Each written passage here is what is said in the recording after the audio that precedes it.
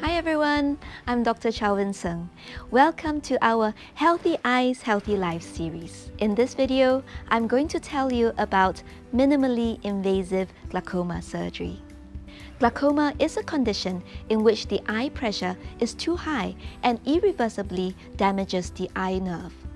In an eye with glaucoma, fluid does not flow out of the drainage pathway at the angle properly. Treatment of glaucoma involves lowering the eye pressure. Conventional glaucoma surgeries such as trabeculectomy and tube implant surgery are often effective in lowering the eye pressure, but may have rare and potentially serious complications. To find out more about conventional glaucoma surgeries, please watch these videos. Minimally invasive glaucoma surgery, or MIGS for short, has emerged in recent years as a new type of glaucoma surgery. On the whole, MIGS procedures are safer than conventional glaucoma surgery, with much less risk of significant complications. Since MIGS is less invasive, patients can recover much faster and return to their normal activities sooner. MIGS procedures can also improve a patient's quality of life by reducing the number of glaucoma eye drops required, which can cause side effects such as redness, itchiness, and discomfort.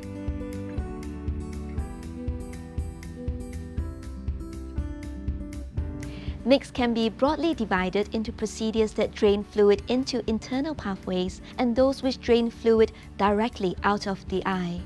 Trabecular bypass implants bypass the trabecular meshwork at the angle, the structure which impedes fluid drainage the most in glaucoma.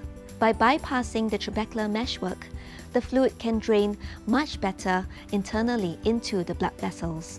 The trabecular bypass implants are very safe and can be implanted at the same time as routine cataract surgery, even if the glaucoma is well controlled with eye drops. The additional MIGS implant does not significantly increase the risk of the procedure compared with cataract surgery alone. Combining cataract surgery with trabecular bypass MIGS essentially kills two birds with one stone, improving the vision by cataract removal and improving glaucoma control with less eye drops. However, these devices are generally less effective than conventional glaucoma surgery, so they are more appropriate for patients with mild to moderate glaucoma who require less eye drops. MIGS devices that drain externally allows the fluid to flow out of the eye into a reservoir called the bleb. They are potentially capable of achieving lower eye pressure, hence are appropriate for more advanced glaucoma than trabecular bypass MIGS. However, they are also associated with more risk compared with trabecular bypass MIGS, though they are likely still safer than conventional glaucoma surgery such as trabeculectomy. Your eye doctor can advise whether you are suitable for MIGS and which device is most appropriate for you. I hope that you enjoyed this video about minimally invasive glaucoma surgery.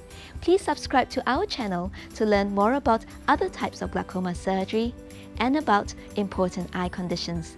Till then, I wish you healthy eyes and a healthy life.